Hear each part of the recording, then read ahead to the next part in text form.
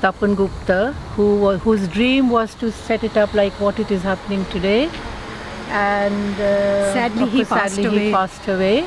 So of course his work was not completed, and we are very happy that what's happening today is for the, well, it's a pride for our whole Bengali community or Indian community. Bengal Heritage Foundation London and London Sharad Utsav's commemoration of Dwarkanath Tagore.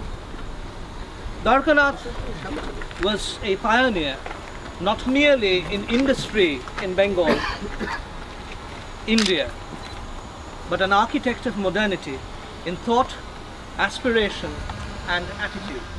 Good afternoon everyone, I'm Henry Vivian Neal. I'm a trustee of the Friends Kensal Green. It's a huge, massive pleasure to welcome you all here today, particularly distinguished guests, and on a personal note, having worked with Surav very closely for the past, is it 6 months? 8 months. 8 months, all right, 8 months.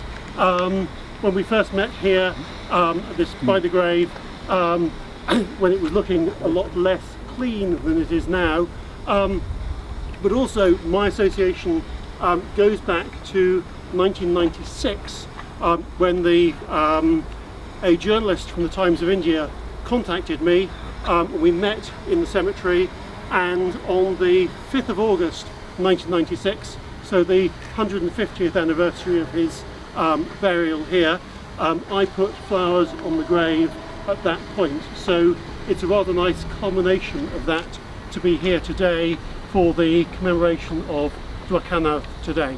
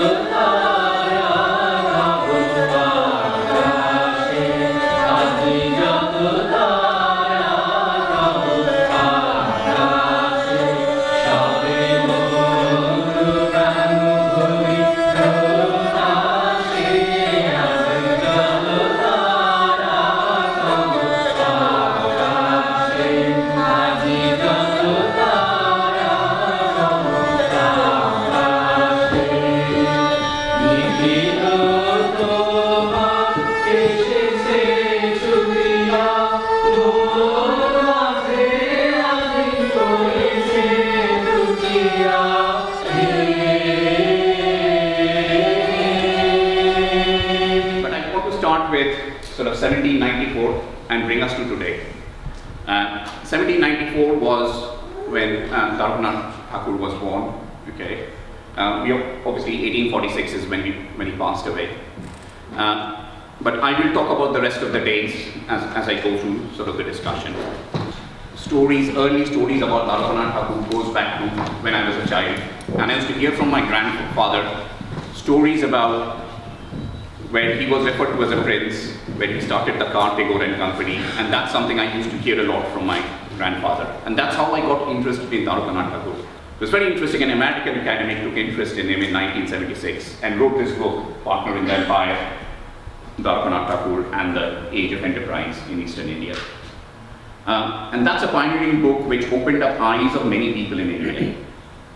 And in 1981, and a second book was published by Krishna Kripalini.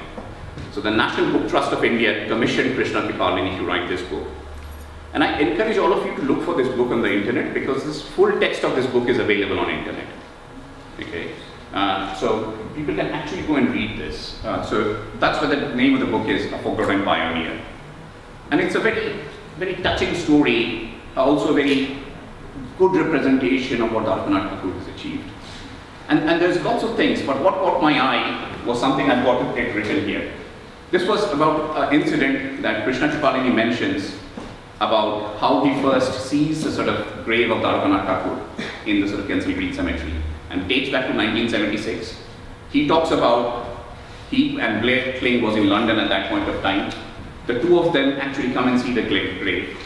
And I'm almost going to read from there, but I think what he obviously writes is, he was shocked to see the state of neglect at that point of time in which the tomb was. And he's obviously more shocked given the fact that this is the tomb of the gentleman who built the sort of the monument, contributed to the monument of Ram Mohan Roy, which by that point of time was very well known, was visited by lots of people, but to some large extent Dwarkanath Tagore lay buried here in the middle of London, pretty much unknown by anybody.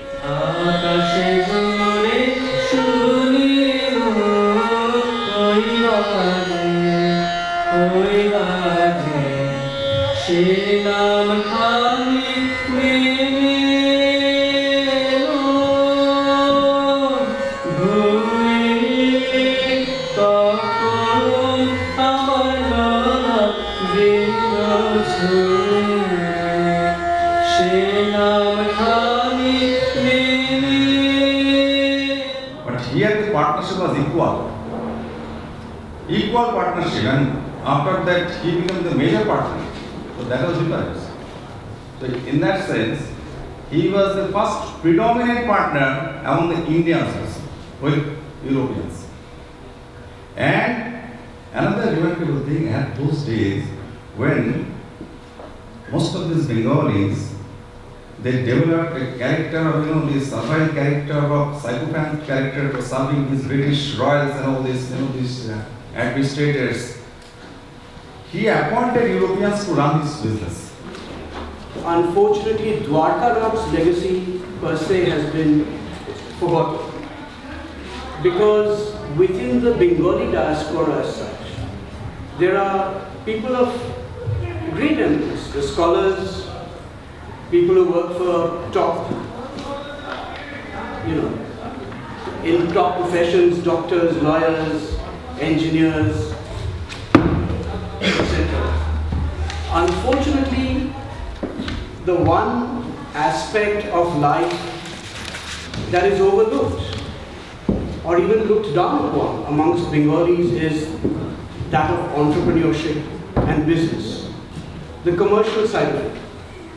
The fact remains that the Rabindranaths, the Jyotirindranaths, the Jyotirindranaths, the Tagore family would be nowhere without Dwarkanath's largesse, his patronage, his support of the arts.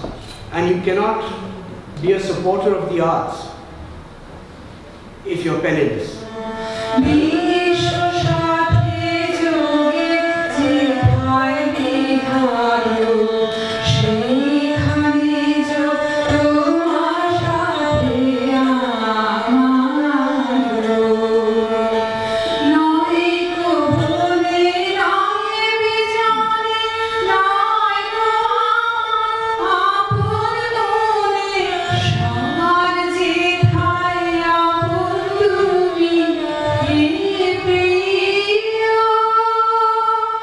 This ambition of reviving and restoring the grave of Dwarkanath Tagore, I had a very strong desire after I finished the reading of the book, written by Mr. Kriplani, where he, what Saurabh has quoted, I was also have tears in my eyes, and we thought that we should do something about it, and that started the whole process.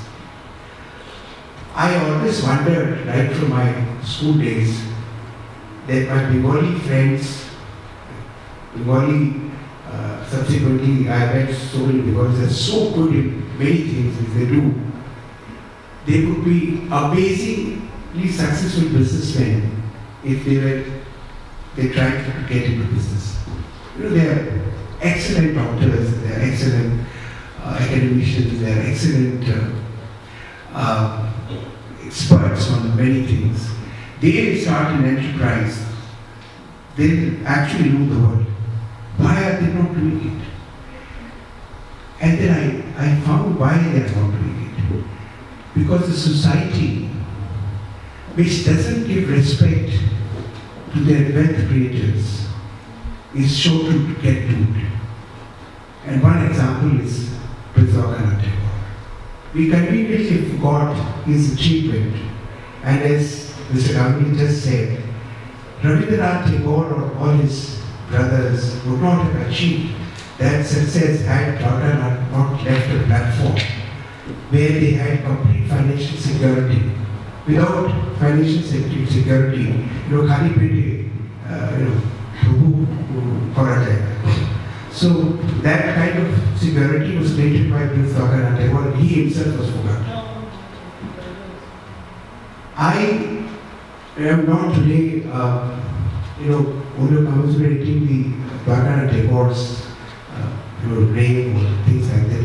I think this may just trigger a kind of change which we all wish to happen, where a Bengali boy will not think of getting a government chakri, but will aspire to become a global businessman like Dwarkanath Tagore.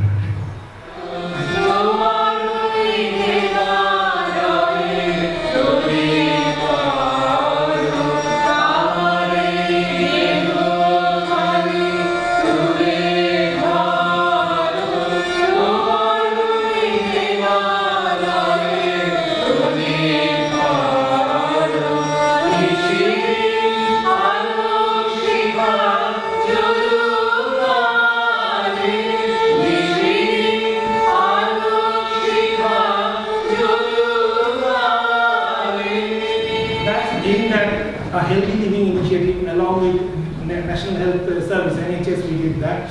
We are doing a cricket tournament the coming Sunday at Shepherd's Bush Cricket Club. We work very closely with Banjo, which is an NGO at Calcutta, and we fund the education of poor and meritorious students from in the Sundarban region. So that's something we work very closely with. Last year, what we did with SOAS was we partnered with the School of Oriental and African Studies, which is a London University, and we installed a Durga's idol at SOAS, at London University. So you will be able to see that during our Durga Puja this year. And not only just limited to charity organizations and charity activities, we are also encouraging entrepreneurship. And a very example you'll find in Posto. Posto is founded by Prita Mukherjee. You will see serving food outside. So I think Prita, you should come here. So the idea of Bengal Heritage Foundation and London Sharad Utsav is not just doing events or commemorating this thing in great souls, but also carrying forward what they wanted to do in their life in our generation. And that's why we have Prita standing here, and she has launched into a new endeavor which is called Posto, which is an Indian restaurant that she has founded. It is a very nice name. So we are trying to identify these kind of entrepreneurial activities, and as a diaspora we are asking everybody, please do come and support us. That's all I wanted to say. Thank you. Saurabh mentioned the tomb of Ram Mohan in Stapleton in Arnesvale Cemetery in Bristol. This is a tomb which was erected through the good offices of Dwarkanath. And that's partly because when Dwarkanath visited England first in 1842, he came to Bristol. And when he came to Bristol, he visited the house where Ram Mohan passed away, and this house is called Stapleton Grove. And he visited the owners of the house, and he realized that this was a private dwelling. And sooner or later, it would change hands. Ram Mohan had been ill when he was in this house. He died when he was in this house. He was suffering from meningitis, and that was in the year 1833. Dwarkanath's visit happened 9 years later, and Dwarkanath saw the grave of his friend in the gardens of Stapleton Grove, under the shade of elm trees. Om Brahma Kripali Kevalam Shanti Shanti Shanti Hari Om Tat Sat. Peace, peace, peace be to all in the name of the divine reality. Delighted for the first commemoration of Dwarkanath Tagore. Really proud to be part of it, and proud to see the 8 months of work we put in so far to get this started finally seeing fruit. So really pleased with how it's gone, and looking forward to next year. We've been really encouraged by the participation of the broader Indian and the Bengali diaspora today. Living the dreams that Dwarkanath had, those kind of things, entrepreneurship, social causes and all. So let's hope we can only go forward from here. Thank you.